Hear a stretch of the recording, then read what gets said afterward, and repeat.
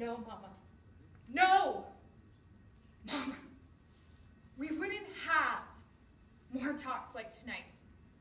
Because it's this next part that made this last part so good.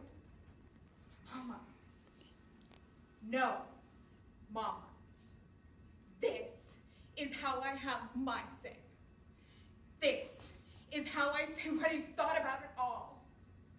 And I say no to Dawson, and Retta, and the Red Chinese, and Lexi, and Ricky, and Cecil, and you,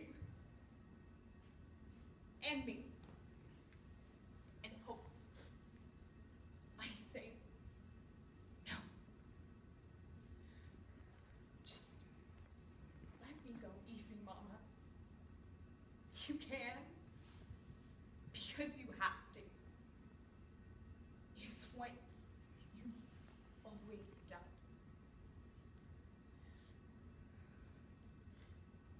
I'm what became of your child.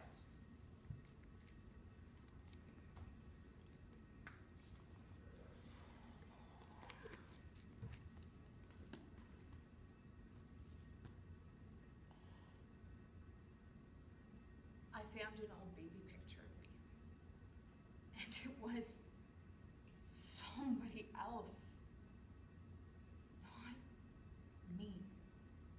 It was somebody pink and fat, who never heard of sick or lonely.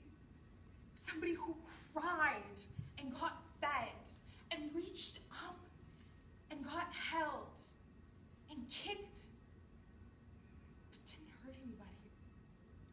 And slept whenever she wanted to, just by closing her eyes. It was somebody who mainly just lay there and laughed at the colors waving around over her head, and chewed on a polka-dotted whale, and woke up knowing some new trick nearly every day, and rolled over and drooled on the sheet,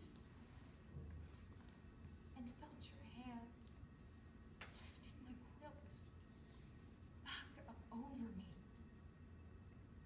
That's who started out. And this is who's left. That's what this is about. It's somebody I lost, all right. It's my own self, who I never was, or who I tried to be and never got there. Somebody I waited for, who never